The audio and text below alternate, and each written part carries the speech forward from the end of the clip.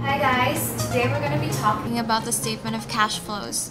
So what exactly is a statement of cash flow? Basically, a statement of cash flow reports the cash receipts, cash payments, and the net change in cash resulting from the operating, investing, and financing activities during the period. Take note that there are three main types of activities involved, which are operating, investing, and financing. These will be discussed more a bit later. So why are statements of cash flows important? It is mainly used to assess, first, the entity's ability to generate future cash flows. Second, the entity's ability to pay dividends and meet obligations. Third, the reasons for the differences between net income and net cash provided or used by operating activities. And lastly, the cash investing and financing transactions during the period. So basically, these show the changes in your assets and liabilities. There are two ways of presenting the statement of cash flows, which are the direct and indirect method. Basically, the main difference is that in direct method, you compute for the net cash flows from operating, investing, and financing activities, then add the beginning cash balance to get the ending cash balance for the period. The indirect method, on the other hand, is a more complex version of the direct method.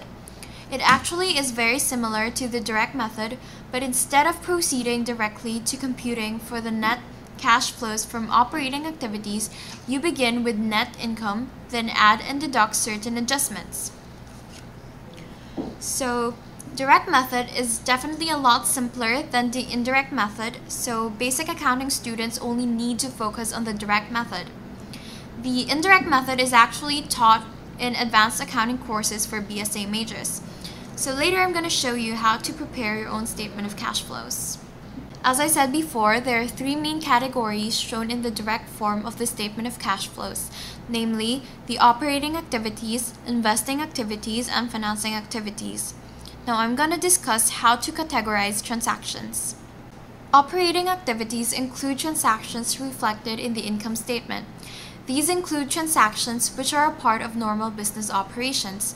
So when classifying items, ask yourself, did this transaction appear on the income statement? Which means, is it related to revenues or expenses? And also ask yourself if it is a part of your normal business operations. Does it happen on a routine basis to keep the business running? For example, sales or purchases of supplies and inventories or payment of bills. Some examples of cash receipts from operating activities would include collections from customers for sales of goods and services, your interest and dividends received, and other receipts from operations such as proceeds from settlement of litigation. Cash payments would include payment to suppliers for merchandise and services, payments of interest, payments of income taxes, and other expenditures relating to operations. Take note that interest payments and collections are part of operating activities and not financing. Also remember that collections for notes receivable and payments for notes payable are part of operating activities. This is because if you think about it, notes receivables may have been issued by customers for your sales. In that sense, it could be considered as collections from customers. Notes payable, on the other hand, may be seen as payments perhaps to suppliers for purchases. However, do take note that if the note payable is for a bank loan, it would fall under financing activities. Next, we have investing activities, which include transactions relating to non-current assets such as property, plant, and equipment, intangible assets, and investments.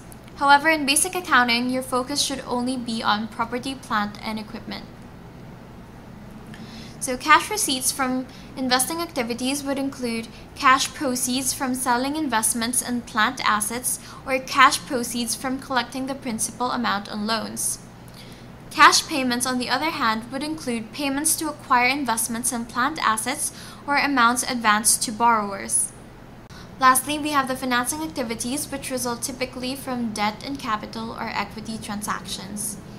You have your investments and drawing accounts and bank loans.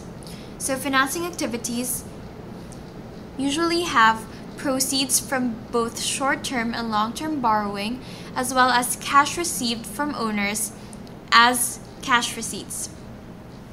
Cash payments for financing activities include repayment of amounts borrowed and payments to owners such as cash withdrawals. Repayment of amounts borrowed refers to repayment of loans and not to payments made on accounts payable or accrued liabilities.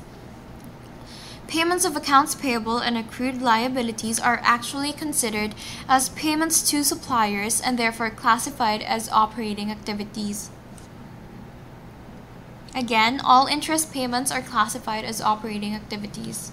So now that you know how to categorize the transactions, you are all ready to prepare your own statement of cash flows. So here is a sample of the statement.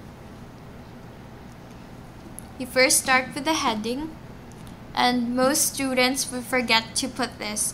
So you need to put this or it might cost you 1 or 2 points in the exam. So first, you put the company name and the type of statement prepared, which in this case is the statement of cash flows. Then the date for the period ended December 31, 2014. Remember that we are accounting for transactions that occurred throughout a whole period, from day 1 to the date of the cash flow statement. That is why we use the term "for the period ended." The same goes for the income statement and the statement of changes of owner's equity. We are trying to trace the changes in transactions during a whole period.